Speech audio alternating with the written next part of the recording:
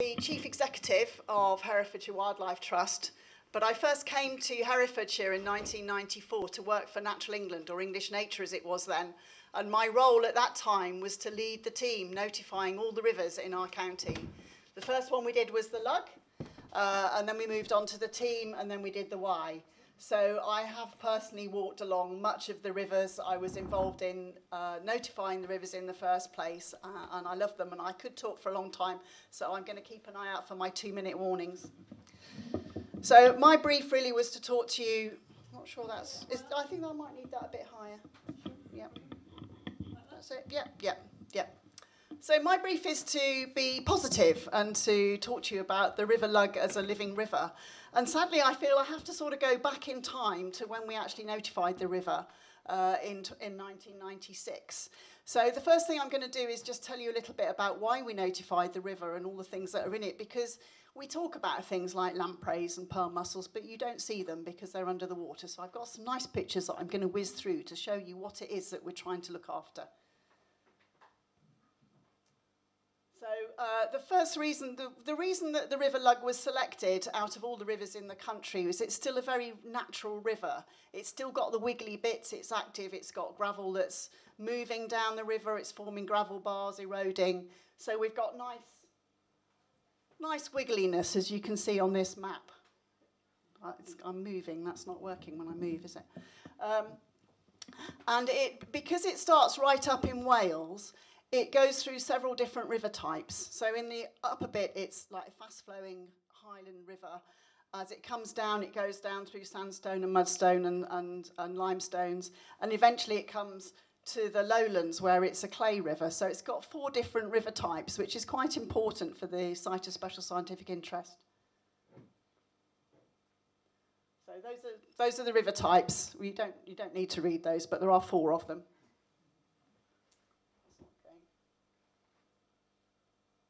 So I'm just going to do a few pictures sort of down the river to give you a flavour. I'm sure you all know the river, but just to give you some nice pictures of the river.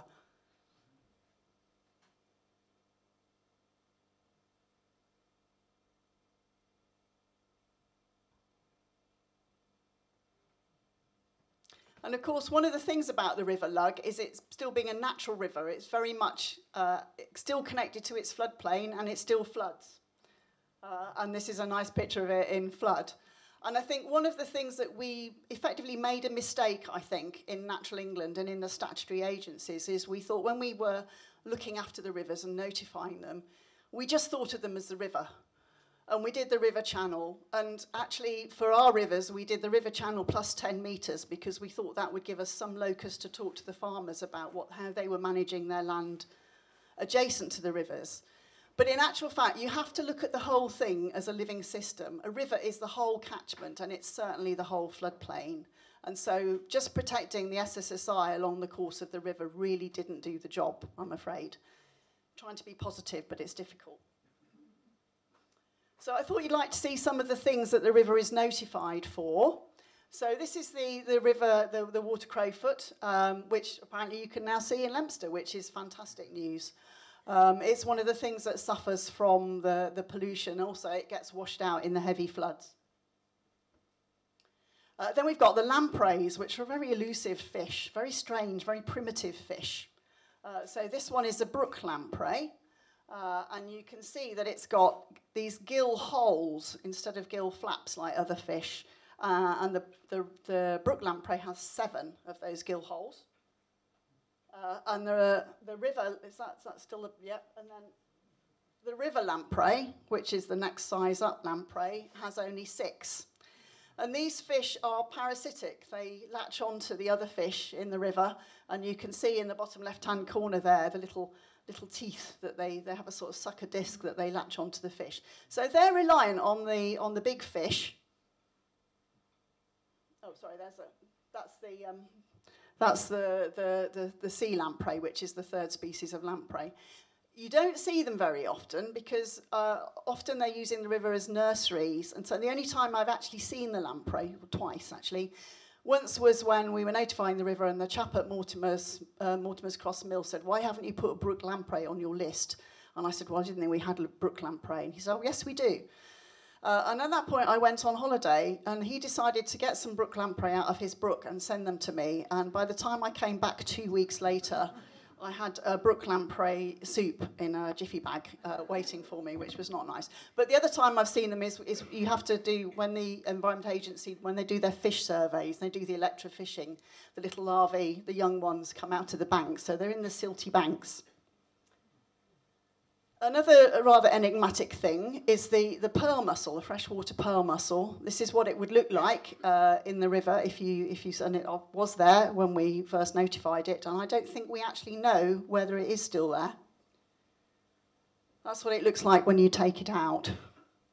And both the lampreys and the pearl mussels are dependent on the fish, because these pearl mussels, the larvae of the pearl mussels, lodge themselves into the gills of the trout and the salmon, and that's how they move themselves up and down the river.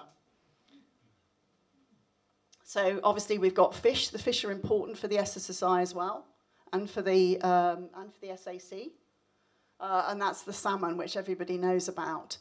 So I just wanted to say a word about the salmon, because the salmon was really the sort of keynote species for the site, for the special area of conservation. So the reason that the special area of conservation only goes up to Hampton Weir and doesn't go all the way up is because at the time when we did the notification, Hampton Weir was impassable to salmon. And in fact, at one point they opened up the weir at some point to do some repairs and found a load of dead fish, dead salmon, actually in one of the boxy parts of the weir. So that was a barrier to the salmon, and that's why the SAC only goes up that far. Now, that's been solved, as have a lot of the other weir problems.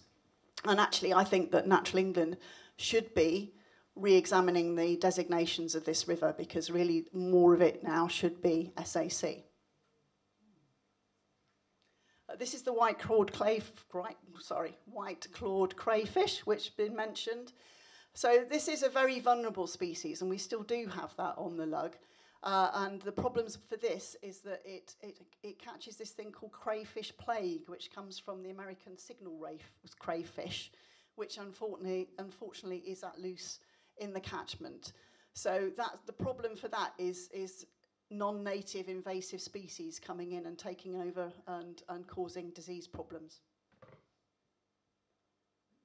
And then, of course, we have otters. How many of you have seen otters? How many have actually seen otters? Oh, that's great. Great. Good, glad. So that is the one thing that people can usually see. Obviously, there's lots of other wildlife, but those are the things, all the things I've just shown you are the things that are part of the reason why the river was given the protection. There's lots of other things on the river, and I'll just give you a couple of examples. Oh, sorry, I forgot about the bullhead. The bullhead is a funny little fish that lurks amongst the stones and is also a European protected species. Sorry. So we've got lovely wildlife, and I'm sure you've all seen. You know, there's dippers, banded demoiselles, you name it. So all is not right with the river. We know this, but even when we notified it, we knew that all was not right with the river. And one of the things that I was required to do as the officer in charge of notifying the rivers was to write a digest for the powers that be, saying, what are the reasons this river isn't as good condition as it should be? And that's when we started, so back in 1994, started talking about what we then called diffuse agricultural pollution. And we still haven't solved the problem. So you can see this is the condition assessment. You can see all the red there, unfavourable, unfavourable. So, and obviously there are lots of factors that are affecting the unfavourableness, and water pollution is definitely top amongst them, but there are lots of other things. So we've got barriers to fish movement, a lot of weirs up and down the river, and the Wynyask Foundation have been doing fantastic work getting a lot of those weirs either removed or with having fish passes installed, so that's become less of an issue now. We've got just general lack of management and neglect, so big trees like the big willows and large alders and things collapsing and falling into the water and pulling the bank out. We've got quite a lot of problems with grazing and the way that the farms were managing grazing and allowing the cows to go in the water to drink. And that causes a lot of poaching and damage to the banks. And you can see that the soil is washing off those banks and going into the water. So I arrived at the Wildlife Trust in 2014 and thought, right, we need to do something about the river. And so we started up a river restoration project. And we've been doing quite a lot of work to try and improve things on the river, sometimes on our own and sometimes with partners like WWOOF and the Environment Agency and others. So, and we've had funding from all sorts of different places, and this project is still going 7 years later. And I'll just run through some of the things that we've been doing to try and improve the state of the river. So obviously we've been looking at natural flood management. As I said before, we really have to think of the river as a living thing with a floodplain and a catchment, and we have to look after all of the bits of it, because every drop of rain that falls in our catchment is going to end up in the river. And all sorts of things happen to that water on its way there. And that's, you know, that's what we have to pay attention to. We can't just fix this in the river. We've got to fix it in the catchment and on the floodplain. So we've been doing a bit of leaky dam work, which is about holding back water, trapping silt, especially in the headwaters and smaller tributaries. We've been doing a bit of gravel restoration, so sometimes some of the gravel beds, when the silt comes into the water. So I haven't actually said why the silt is so bad. So the phosphate is very bad anyway, because it's a natural fertiliser and it causes all sorts of changes in the way the ecosystem of the river works. But the silt is especially bad because a lot of the things in the water are invertebrates and fish and things with gills that are trying to get oxygen out of the water. And even the water crowfoot is trying to get oxygen out of the water. And if you've got a lot of silt in the water, it clogs up the gills and the pores and all the rest of it. So we want to, and the gravel beds are really important for fish spawning, so we want to try and restore the gravels. So we've been doing fencing. We've been putting in boreholes and water troughs so that people don't have to have their cattle at the side. Bank revetment. We've done meadow restoration. And this is some of the stats of the things that we've done on our project. Actually, I haven't updated these, so I think these are 2 years old now. But the SSSI is still unfavourable. And the thing that really annoys me, is that this assessment is 2010. Natural England is supposed to re-evaluate the river every 6 years. This hasn't been updated since 2010. And it's because we all know that the river is failing and they don't want to admit that politically.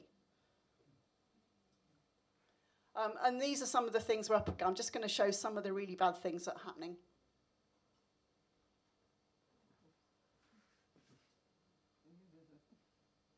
This is what we're up against.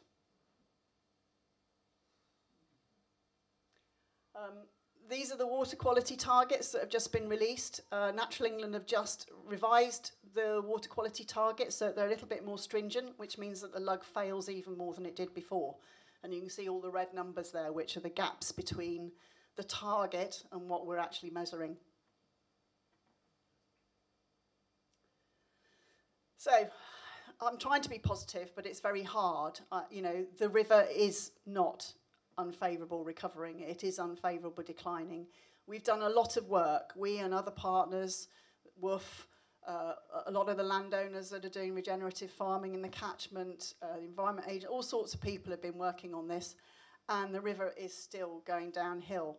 It would have gone downhill a lot faster if we hadn't been doing that. So, you know, we have made a difference, but it's just still not enough.